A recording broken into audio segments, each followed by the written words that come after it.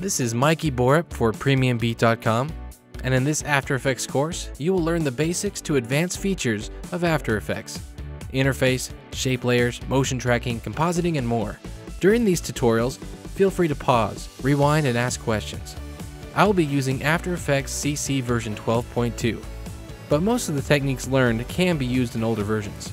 In this video, we will cover pre-comps, parenting, pick whipping, and basic expressions. So let's fire up After Effects and get started.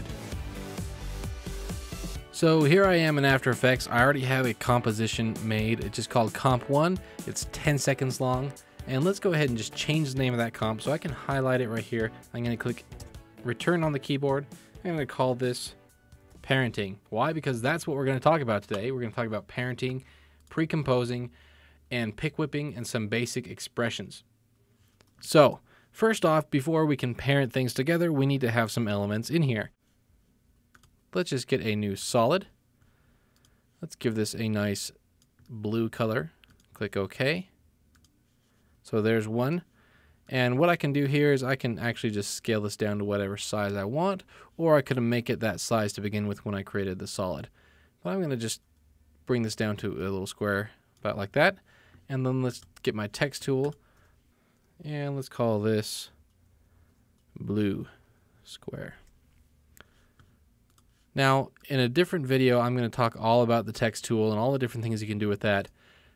So I'm not going to get too far into text tool today, but I am just going to have some text here. So now I have two layers down in my timeline. And there's some things I can do with this in order to make them work together.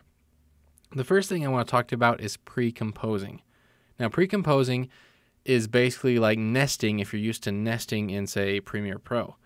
And how to do that is to highlight both layers, go to Layer, all the way down to Pre-compose. And as you can see here, it gives you the hotkey in order to do that, which is Command-Shift-C or Shift-Command-C. If you're on a Windows, it would be Control-Shift-C. So I'm going to do that now. I'm going to highlight both of these. I'm going to hit on my keyboard Command-Shift-C. And it brings up this dialog box that says Pre-compose. And what it's going to do is it's going to create a new composition, put both of these layers in there, and then stick that composition into this parenting composition I have. And so I'm going to call this Pre-comp, because that's what it is. And it gives you the option to move all attributes into the new composition. Now, I don't have any effects on this yet. If I had some effects on these, then it would give me another option to leave all attributes in parenting. So let's try that now. So I'm going to do this. Well, I'm going to add an effect to the blue square. So I'm going to come over here to my effects and presets.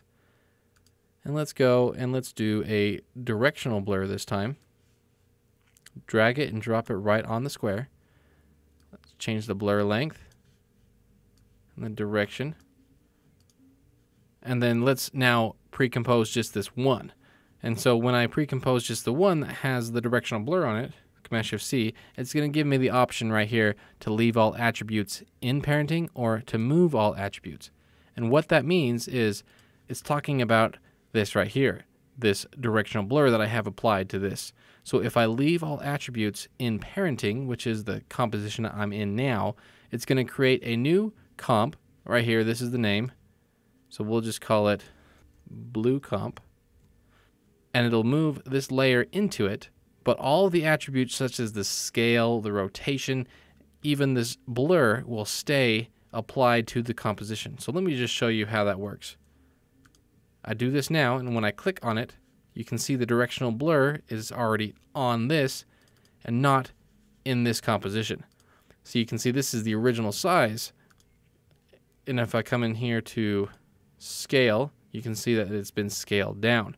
So let's undo that, Command-Z, and now let's do the composition again. So pre-comp, Command-Shift-C, and if I move all attributes, let's call this blue comp, then when I select that, I don't see the effect here anymore. If I go into scale, it's set at 100%, and when I go into this composition, it looks just like this. So that's the difference between moving attributes and not moving attributes. So I'm going to undo these, and because what I want to do is I want to comp these both together. So Command-Shift-C, And let's call this pre-comp. And it automatically moves them both together because I've got two different things and I can't keep the attributes because I've got two different sets of attributes and they would conflict. So it's automatically going to move over both sets of attributes into the new composition. So what I have here now is they work together. It's basically it's a piece of footage that I can do things to. Now I can add to this footage. Let's do this again. Let's do a fast blur onto this. And they're both going to blur at the same time. So pre-comping is a way of kind of organizing your footage. I can come into this. So I just double clicked on it and open up that composition. And let's go in and do a quick animation. So I'm going to animate the position. So I set the keyframe at the beginning. I move the playhead forward and I moved it. When I come into this parent, it's going to move. But if I look at the position of this composition, nothing is changing. It's basically just footage. And so again, I can come in here, I can add a blur to it, and everything's going to be applied over. So that's pre-composing. Pre-composing you use all the time. I'm just going to get this across to you. You're going to use pre-composing all of the time in After Effects. It's very handy of kind of organizing your footage. So maybe you have a whole thing that needs to do one thing. You can pre-compose it into one nice little composition. Now, I must warn you that pre-composing is going to get confusing here in the project window if you're doing lots and lots of different pre-comps. So make sure that you label them properly and so you know how to find them. But pre-composing is a way of grouping things together. Now, another way of grouping things together is called parenting. So let's go in and I'm going to undo all of this back to my original two squares I had, or the square and the text. Now, parenting I can do without pre-composing it. So I have the blue square. Let's take off this blur. And then I have the word blue square.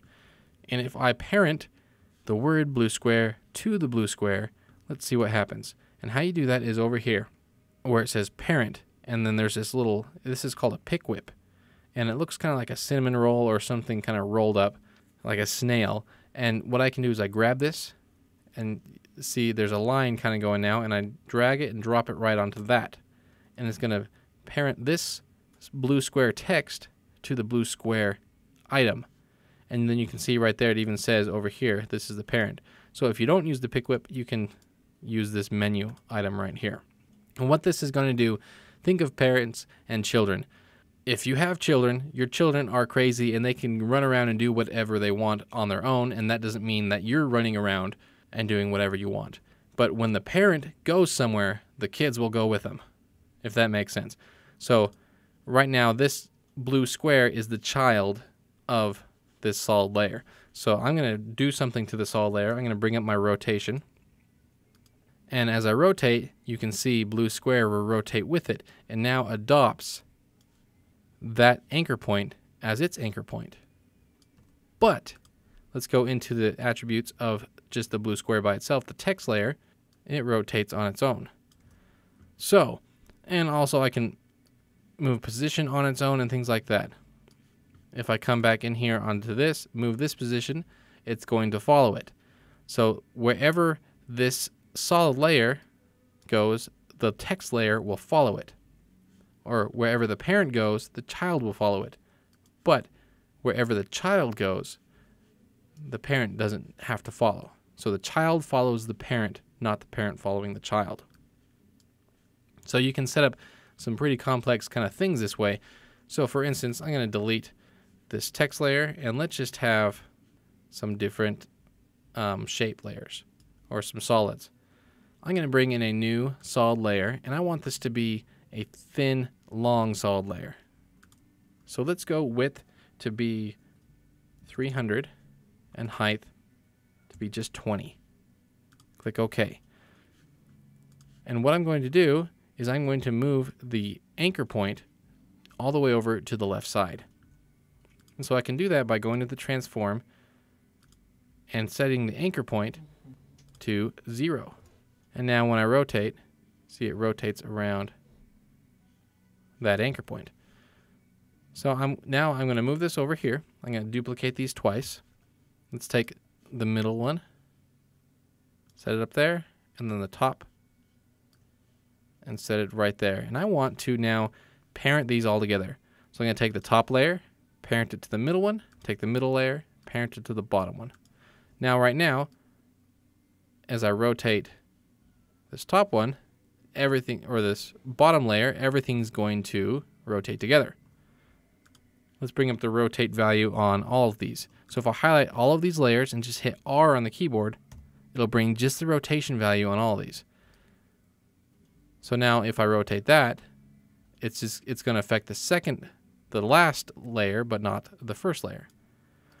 So I can start to build kind of almost like an arm type thing going on. So that's how parenting works. Okay, the next way of hooking things together is through expressions. And expressions is kind of a scripting language built into After Effects. And you don't see them up front. You have to kind of access the dialog box. And how you access those, well, let's first set all these to 0. And let's unparent them. And how you access them is by hitting down Alt on your keyboard and clicking on the stopwatch. And it brings in this expression box here. And what I can do now is I can, with this expression, use this pick whip and pick whip the rotation value of that. So now they will move together at the same time. I can do the same thing with this expression on this next one and then pick whip that. So when I rotate this bottom one, they will all move at the same time. It's different than parenting because they all still stay in their same position, but they have the same rotational value. So I bring this all the way up to 98. That one's 98, that one's 98. And you can do some cool things with this when you mix expressions by pick whipping and parenting together. So you can see what it does is it writes this little code in here, this comp.layer, and it names the layer, transform rotation. So it's taking the value from this and applying it to that. But when I do that and parent them together like how I had before, watch what happens. See how they kind of move almost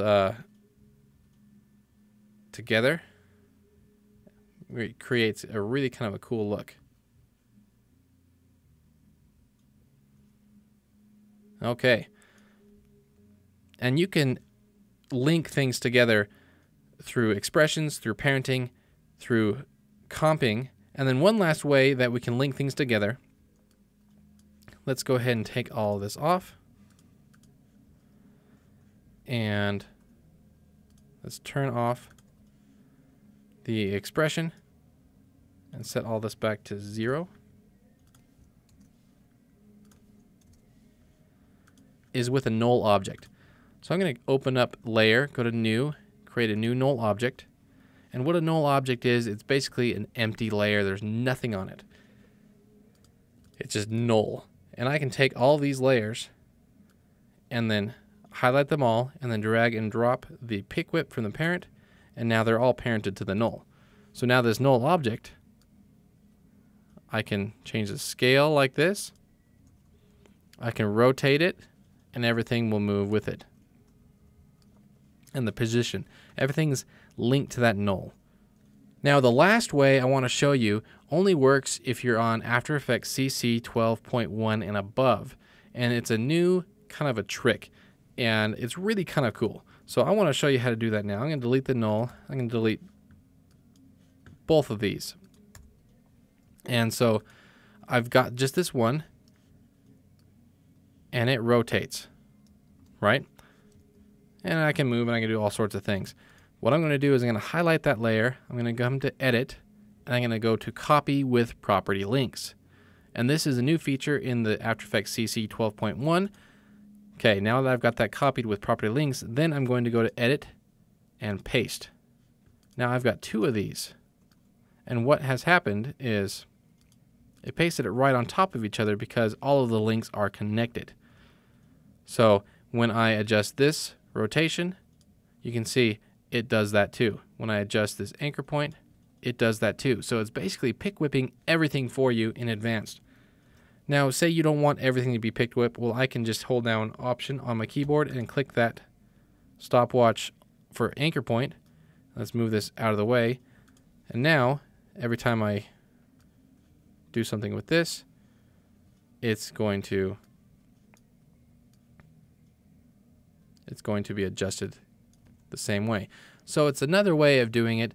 Sometimes this works good. Sometimes it's null object. Sometimes it's parenting. Sometimes it's just pick whipping one value. Sometimes it's precomposing. But whatever it is, you need to learn how to connect these layers together so you can add effects to multiple layers, so you can have one layer control another, because it's really going to make After Effects a lot easier once you understand these principles. So again, the ways are precomposing, which is creating a new composition, putting those elements in there, and then having that composition in the original composition. The next one is parenting, where a child can move independently of the parent, but when the parent moves, the child moves with it. Then there's using some basic expressions. Remember, we open up that dialog box, and then we use this pick whip. And then the last one is this copy with property links. Then we open up this expression box, and we use the pick whip to pick whip position to position or things like that, where we can connect attributes within layers. And then the other one was using a null object, where you can parent everything to a null. And then the last one is using this copy with property links. And again, that's for the newer versions of After Effects. And if you don't have the newer versions of After Effects, then you just need to do all of these links by hand using the expression dialog box and using a pick whip. So that is it for this video on connecting layers together, pre-comping, parenting, pick whipping, all of the above. I hope you enjoyed it. Thank you for watching and participating in this course. Feel free to comment and share this video with others. In our next video, we will cover compositing, transfer modes, chroma key, rotoscoping, masking, and track mats. Again, this is Mikey Bort for PremiumBeat.com. Thanks for watching, and we'll see you next time.